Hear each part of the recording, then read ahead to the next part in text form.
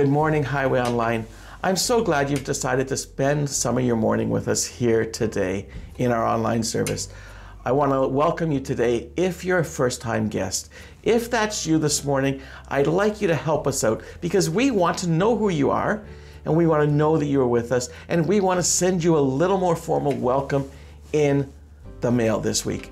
So if you could take out your phone and text the word welcome to 416-267-1189, or if you logged in this morning and you're in the chat, there's a button right there that you can hit right now to connect with us.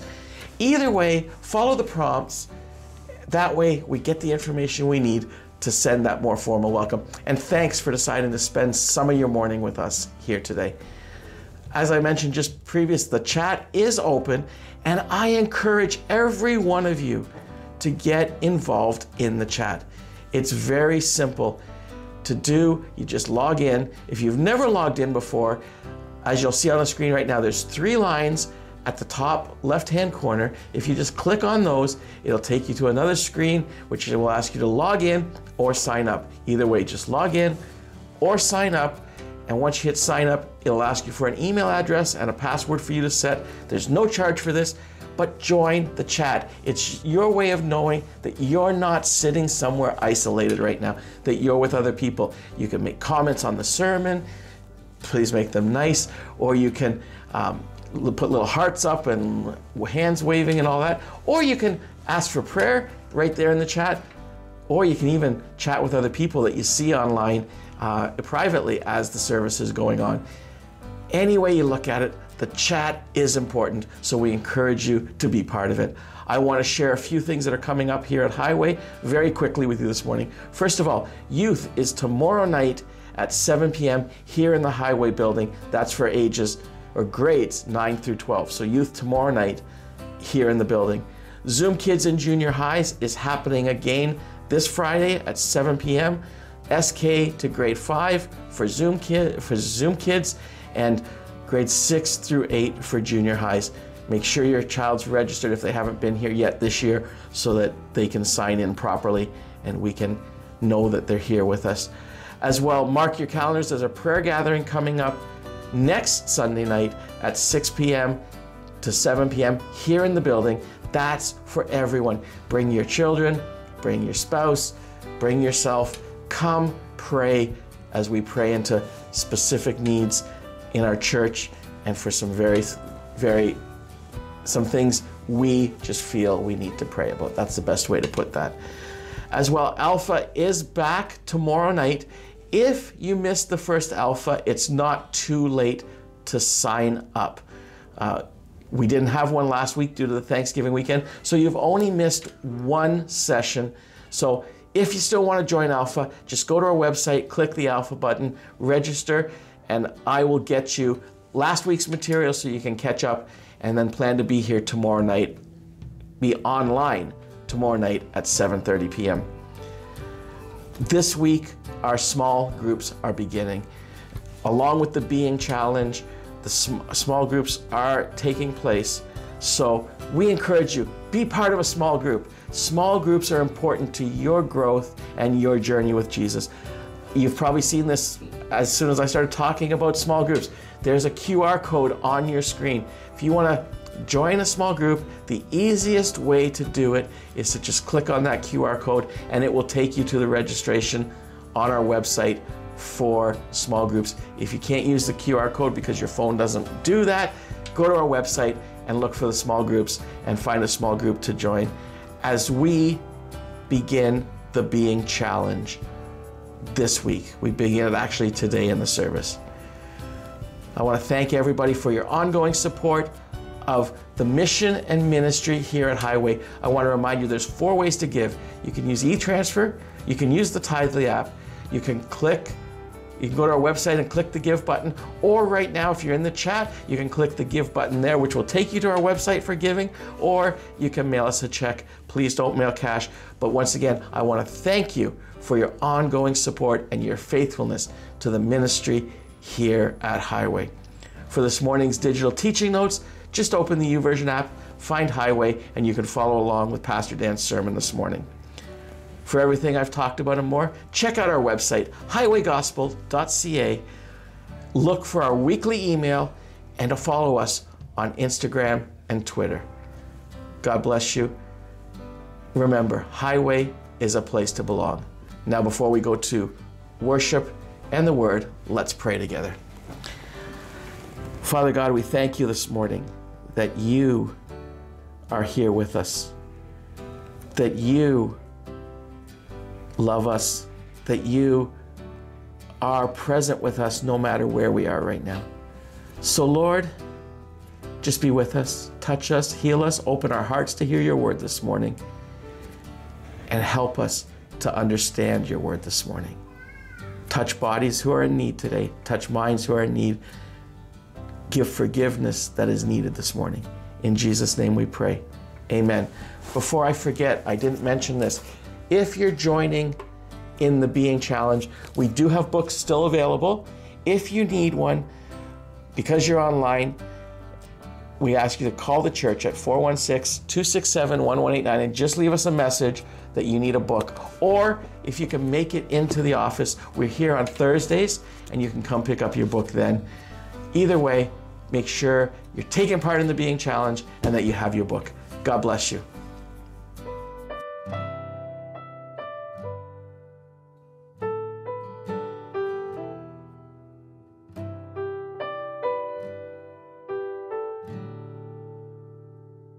Bless the Lord, oh my soul, oh my soul.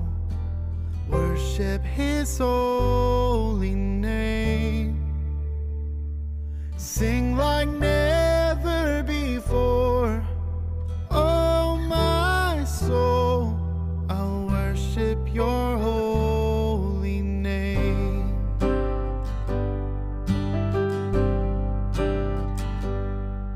The sun comes up, it's a new day dawning. It's time to sing your song again. Whatever may pass and whatever lies before me, let me be singing when the evening comes.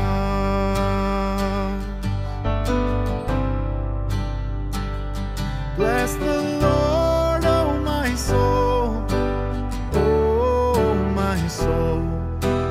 Worship his holy name. Sing like never before, oh my soul.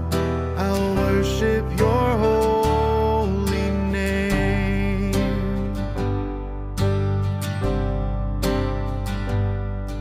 You're rich in love and you're slow to anger. Your name is great and your heart is kind. For all your goodness I will keep on singing. 10,000 reasons for my heart to find. Bless the Lord, oh my soul, oh my soul. Worship his holy name. Sing like never before, oh my soul. I'll worship your holy name. Bless you, Lord.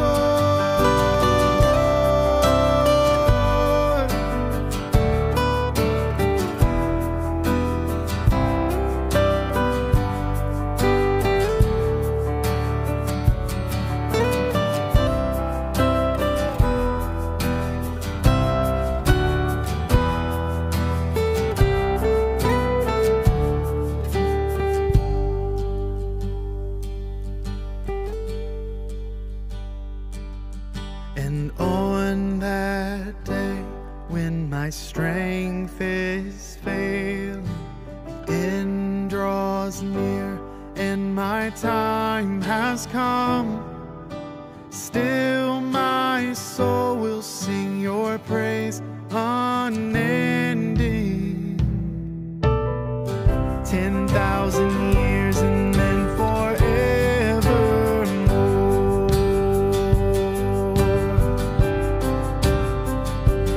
Bless the Lord, oh my soul, oh my soul. Worship His holy name. Sing like never before, oh my soul. I'll worship your holy name.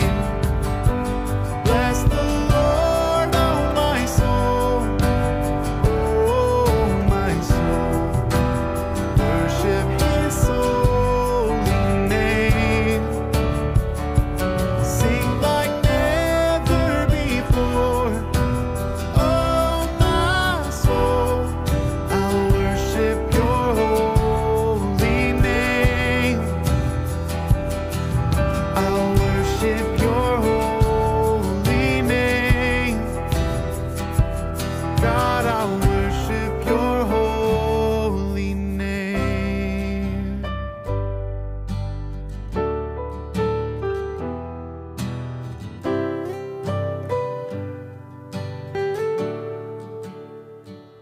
Sing like never before, oh my soul. I'll worship your holy name. I'll worship your holy name. God, I'll worship your holy name.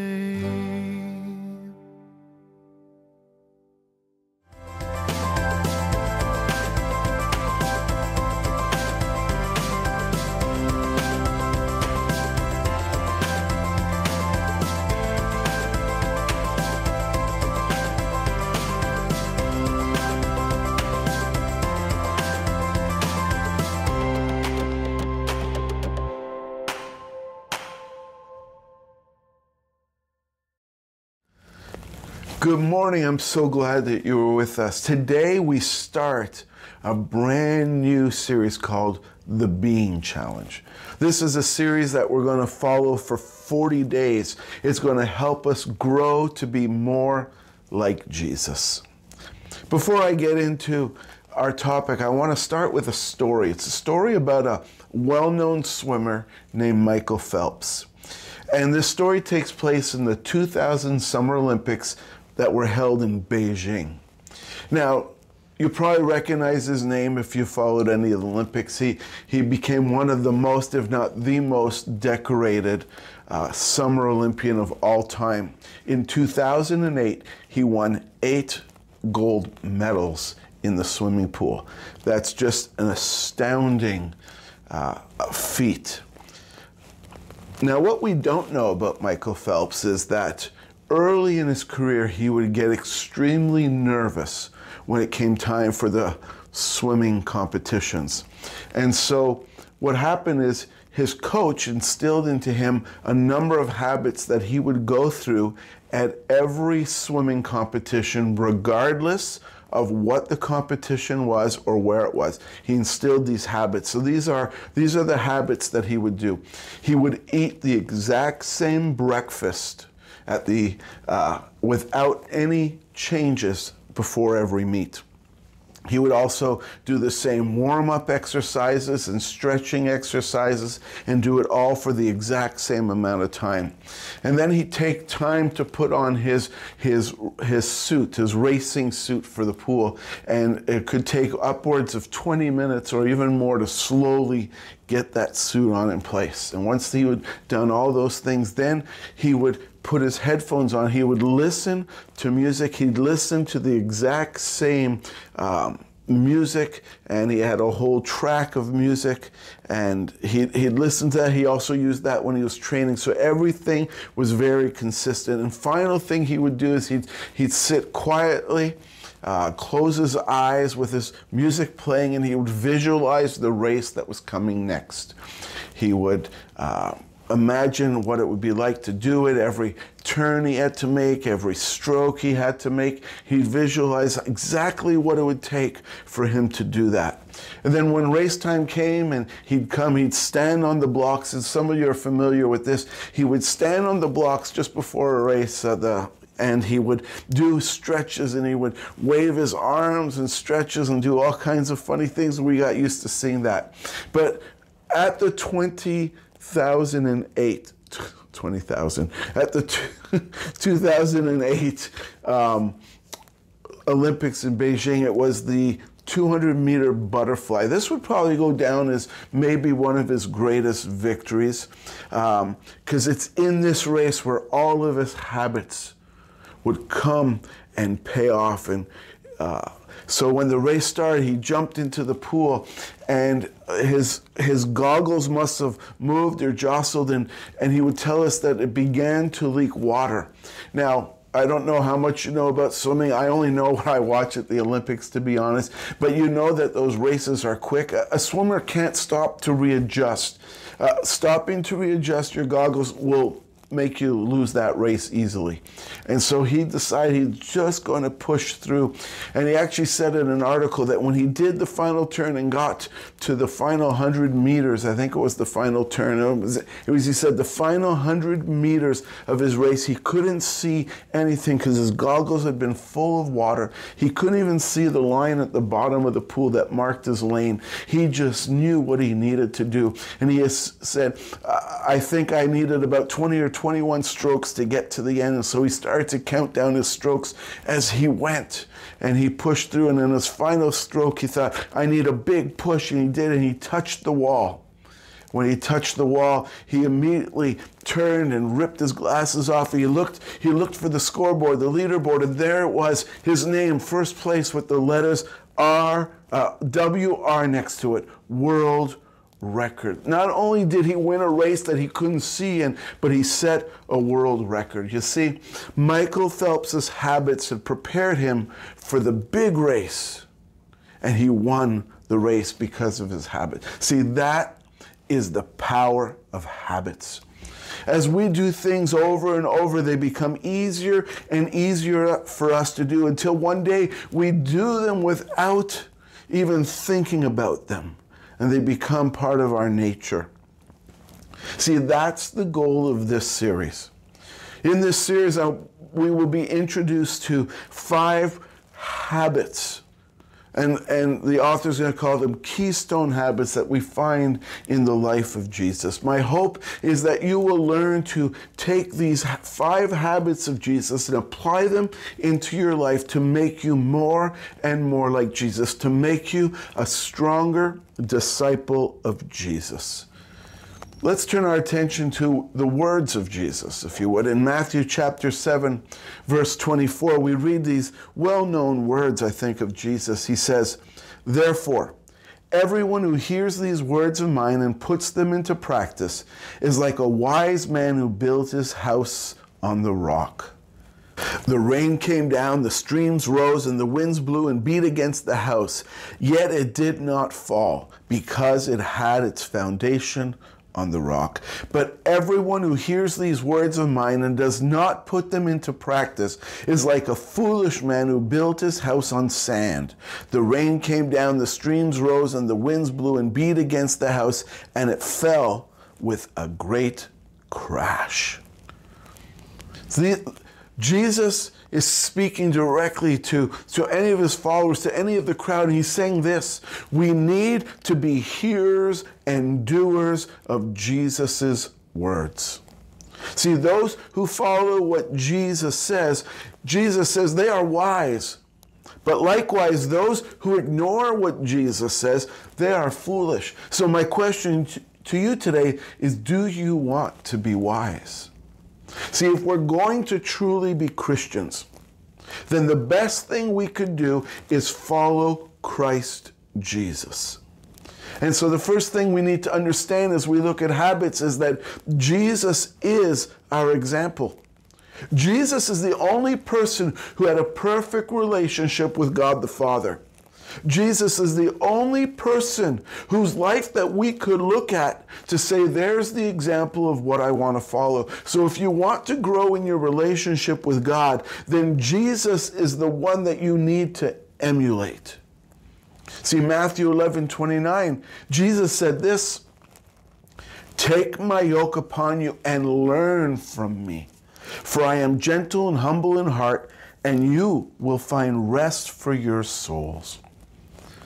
One of the first things that Jesus tells us here is, learn from me. We need to learn from Jesus. Jesus is inviting us into a process where we could follow him and learn from him, and he can be our example. As we learn more about Jesus, we will find a deeper peace. Because he says, not only will you learn from me, but you will find rest. You'll find rest for your souls. You'll find rest. And this rest comes as you surrender your life to Jesus. As you follow him, your soul finds that even in the ups and downs of life, even in the challenges, if you are anchored to Jesus, then your soul finds rest. There could be turmoil on the outside. There could be unrest. There could be difficult times, ups and downs of life, like I said. But in the midst of that, Jesus becomes the calming center. He becomes the anchor. He becomes that rock, that firm foundation that he spoke about. See, Jesus is our example. And we need to learn what Jesus has been teaching us. Jesus taught us about God the Father. Jesus showed us God in his miracles, in the healings, in all the mighty things he did. Jesus left us an example so that we can have a relationship with God just like he did. You see, you need to learn from Jesus. If you want to grow in your relationship with God, then Jesus is the only true example that you have. This leads us to asking ourselves, how can good habits help you become more like Jesus? A study, if you look in your book, you'll see a reference to this study, but a study done by Duke University found that 40% of our actions each day are actually not decisions, but our habits. That means 40% of your day is basically on autopilot. Now, this isn't a bad thing, actually. I think this is a good thing. Can you imagine if every day you had to make routine decisions and go through all the clockwork? I mean, we know what some of our daily habits are. You get out of bed, you go to the washroom, you wash your face, you wash up, you brush your teeth, hopefully. These aren't decisions. They're just part of our habits.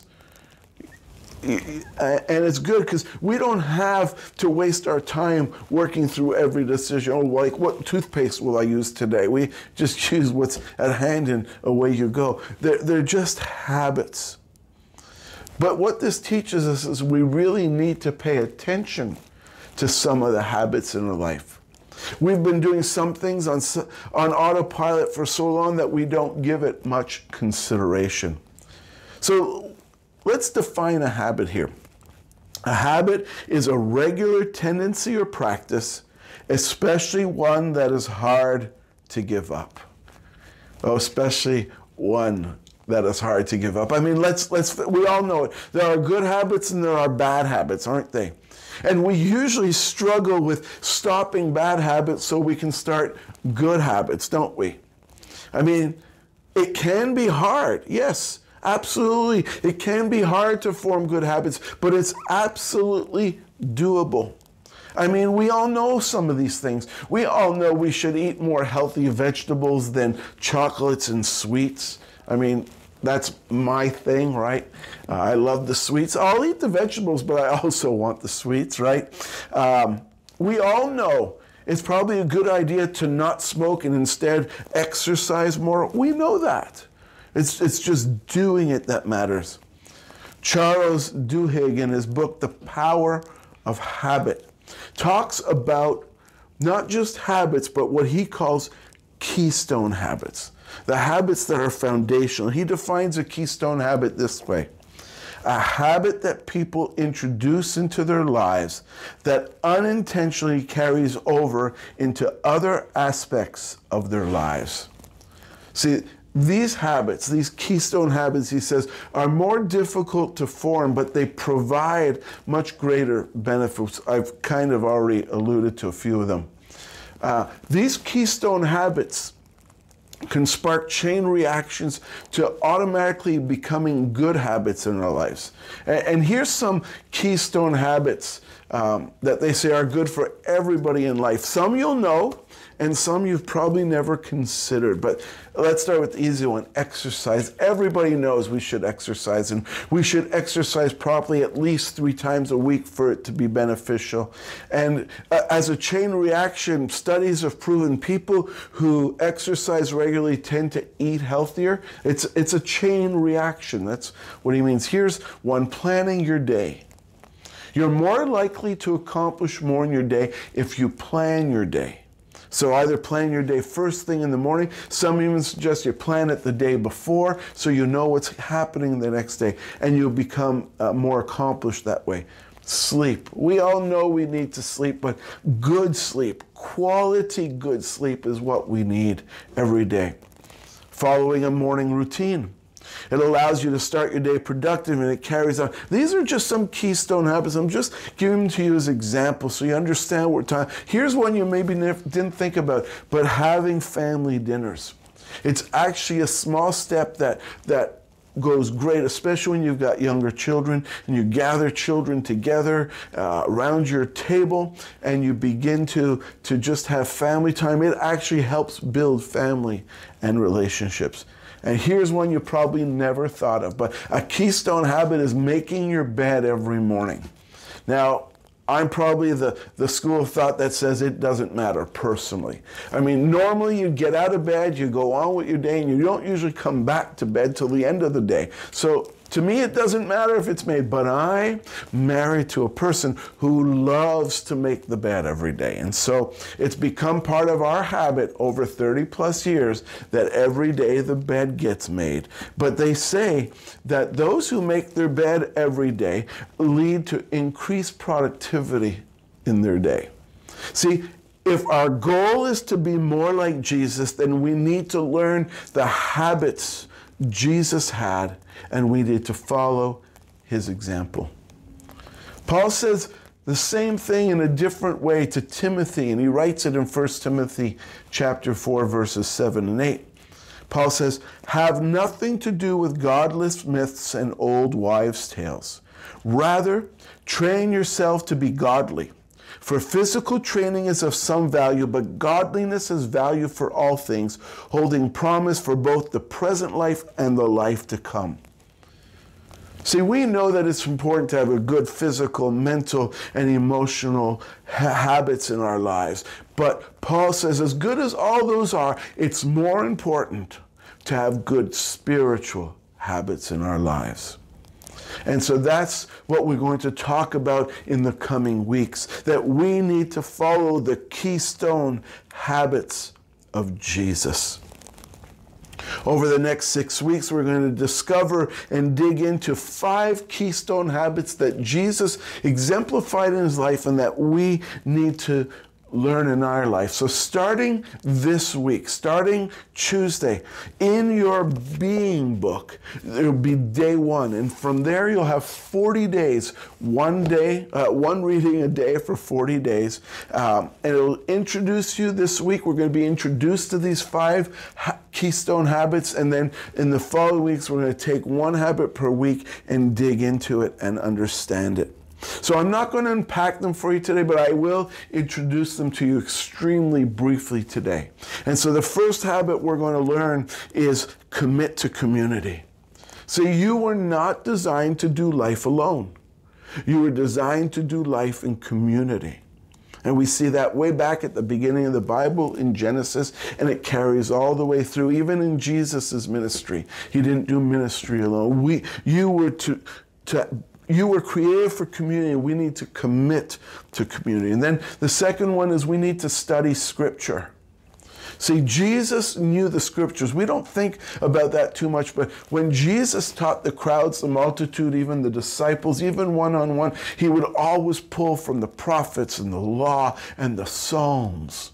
Jesus taught from the scriptures because he knew them. And if we're going to follow Jesus' examples, we need to know the scriptures so that we can understand God and know Jesus more. The third is prioritize prayer. We've kind of talked about that over the last number of years here around Highway. We say pray first, pray first. Prayer is our communication with God. Again, Jesus showed us how important it is for us to constantly talk with God. And that leads to the fourth one, which is seek solitude. If you look through the gospel accounts of Jesus' life, you'll see there's many times that Jesus wanted to get away from the crowds, or times he even wanted to get away, sometimes just with the disciples, and a number of times just by himself, to seek solitude, to retreat into God's presence, to go and pray and communicate and commune with God. We need to learn the same thing, to get away from the busyness of our lives, to slow it down a little bit, to get into God's presence and not hurry away. And the last habit is choose church. See, Jesus himself would often be found at the temple or at the synagogues because he knew that he needed to go to the place where other worshipers gathered together. We need to continue to gather in a place where the good news of Jesus is proclaimed, where hope is provided. A place where we can be encouraged by other believers, and at times where we too could encourage other believers. We need these places, and we choose church. See, small habits done over a long time make a major difference. Say that again. Small habits done over a long time make a major difference. So my challenge to you over these next 40 days is to learn the keystone habits of Jesus and start to put them into practice. If you do, they will help you grow in your relationship with God. They will help you become a better follower of Jesus. So I want you to start with a small step this week.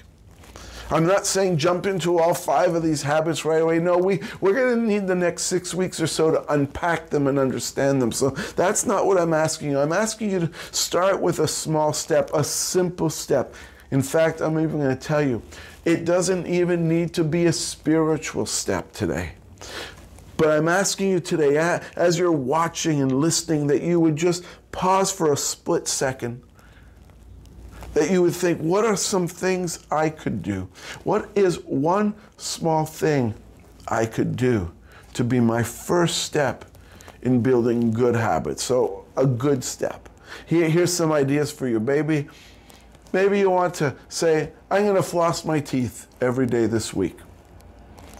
Or you're going to make your bed every morning. Or you're going to get a good night's sleep, good quality sleep. Or, if you want a spiritual one, you're going to say, I'm going to read, starting this week, I'm going to read every day from the Being book so that I could be on track with the Being Challenge. If you've been watching and listening today and you say, you're talking about Jesus and following Jesus, but I don't know Jesus. You're watching today and you're saying, this is all great stuff, but I don't even know who Jesus is. Well, I want you to know that we want to introduce you to Jesus. We want to have the ability to help you find a relationship with God through Jesus. And so if you would pick up your phone and text the word love to the number on your screen, 416-267-1189. We'll leave that number up for a moment. But please text us just the word love and hit send to that number. And then it's going to ask you, there'll be about 3 prompts asking for your name and contact info. We will be in touch with you because we believe the best decision you can make in your life is a decision to follow Jesus. And we want to help you with that, especially as we begin this Being Challenge. And you can come into a relationship with God through Jesus Christ. Let's pray together. Father, we thank you today that we are able to just come to you and say thank you for the example of Jesus. Thank you for his example in our lives. And Lord, we just ask that as we begin this being challenge, that you would be with us, that you would help us as we read our daily readings and devotionals in the being book, that it would speak to our hearts, that you would challenge us, and that we would agree to form good habits in our lives. We give you all the glory in Jesus' name. Amen. Just a couple of things before I let you go today. I want to make sure that you have a being book. If you didn't get one, contact us even in the chat right now. Put it in there or send us an email or go to our website and you can contact us, highwaygospel.ca. We want to make sure you have a book, and we will work to make sure you get a book as soon as possible if you can't make it to the Highway building. Like I'd already mentioned, Tuesday is day one. When you get a book, you'll have a calendar in that book. If you follow that calendar, Tuesday is day one, and then it'll go for 40 days from there. We're going to put a QR code up for you right now. This is how you can sign up for a small group. Just take your camera, point at the QR code. Don't take a picture of it. Just let the camera see it, and it'll open up a link for you. Tap the link, and that's our small group sign-up sheet, and you can go there, and because being in a small group will help you get even more out of the Being Challenge. Well, so glad that you took time to be with us at Highway Online today, and I look forward to the Being Challenge that lays ahead of us. If you live locally, we invite you to come and join us at the Highway building on Sunday mornings. We'd love to get to meet you in person if that's doable for you. Either way, join us here online next week or in the building. And in the meantime, have a great week. Dig into the Being Challenge, and remember, Highway is a place to belong.